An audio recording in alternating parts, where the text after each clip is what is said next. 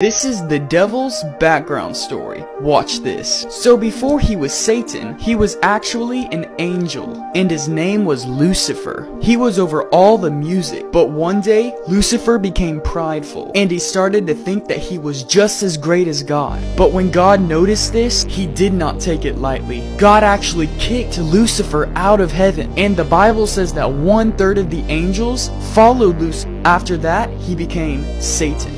But I want you to know something today. Jesus has defeated Satan, and he gave me and you the authority over the devil. Use that authority today.